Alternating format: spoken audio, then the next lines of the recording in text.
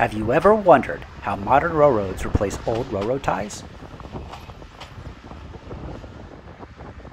Well, recently I had the opportunity to watch a contract tie gang working on Grand Canyon Railway. This gang had about a dozen guys and a myriad of equipment. With that, they were able to replace a little over 200 ties in an 8-hour shift.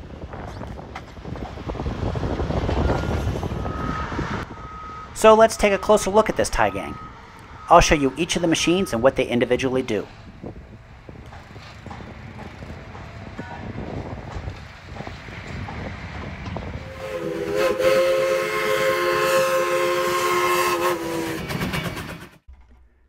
Hi, I'm Eric, and welcome to my channel.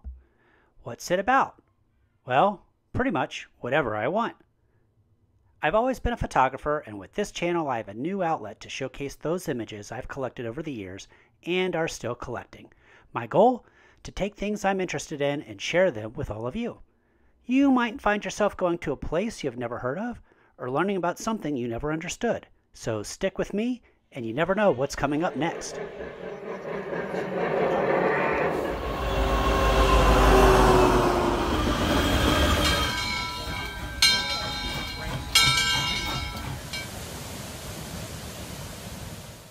The Santa Fe's 64-mile Grand Canyon branch was originally completed in 1901. The line was heavily rebuilt in the 1920s and has received continual maintenance since. Railroad ties last a long time in the dry climate of northern Arizona, as evidenced by these date nails. Grand Canyon Railway has a regular maintenance program where they try to replace about 4,000 to 5,000 ties every year. So now let's take a look a little closer at how this is actually done. This first machine is a spike puller.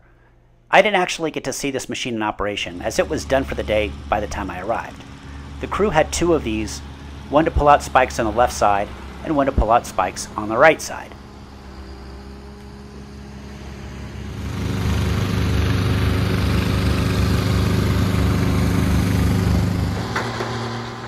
The next machine to come along is a tie inserter. The track crew had two of these, the first one used to remove the old ties and set them aside.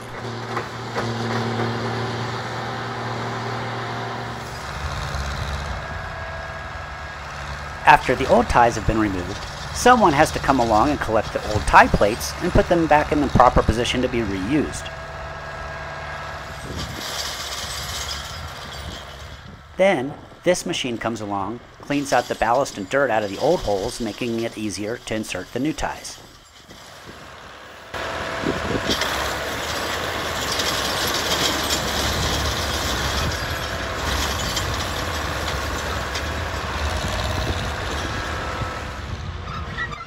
The crew had come along and placed the new ties in their approximate location much earlier on. But this bridge crane then came along and placed the new ties much closer to their insert locations.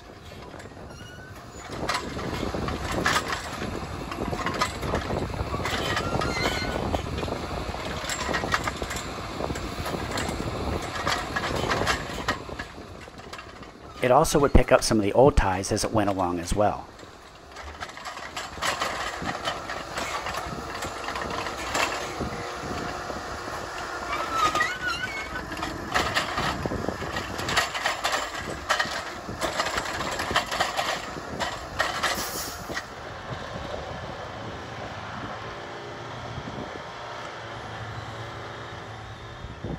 Next came the second tie inserter.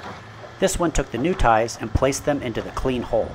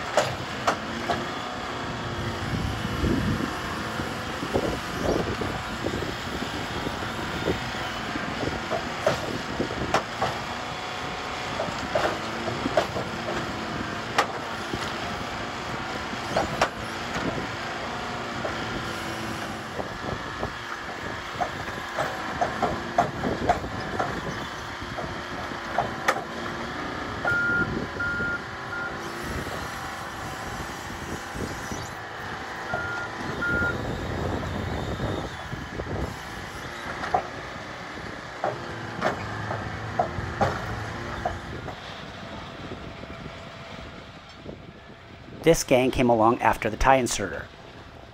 They had a machine that could hydraulically lift the rail to insert the tie plates.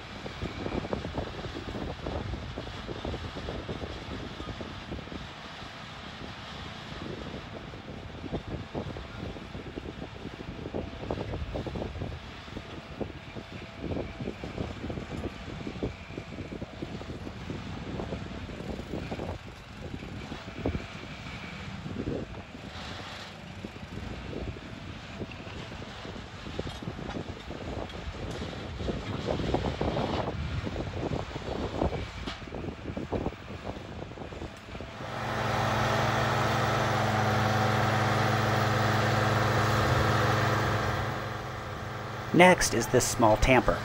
It packs the ballast in and around the ties in order to bring them up flush with the bottom of the rail, and also to hold everything in place once the trains start rolling over them.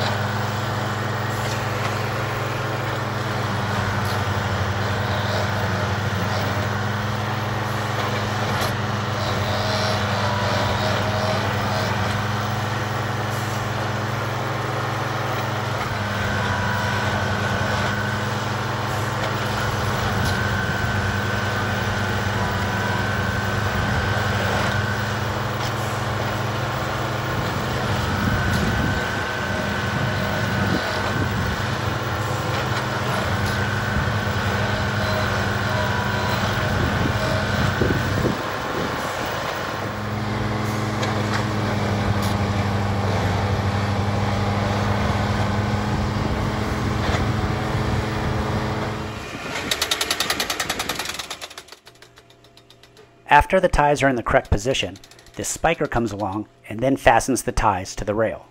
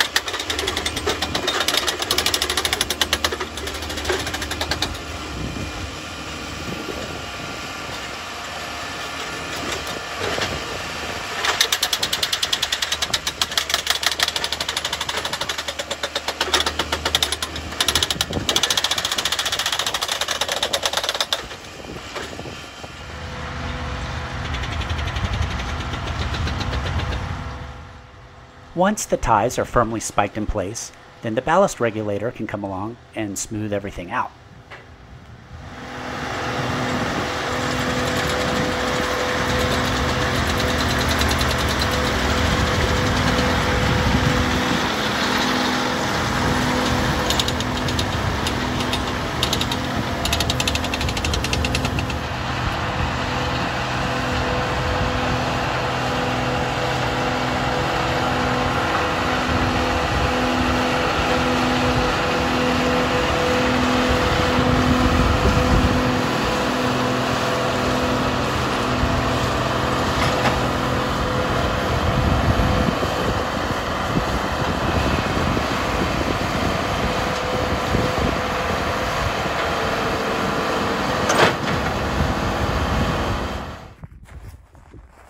Lastly, the bridge cranes come along, pick up the old ties, and move them into a location for bundling and shipping.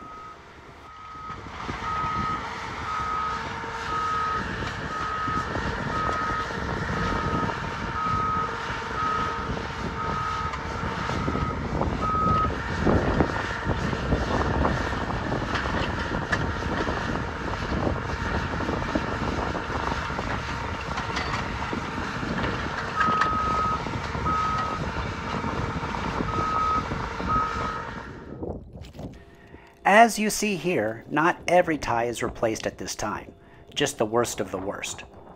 It'll take about 30 years to get to the end of the railroad, and then they'll start again at the beginning and replace the ties that need replacing. Grand Canyon Railway tries to do about 4,000 to 5,000 ties a year.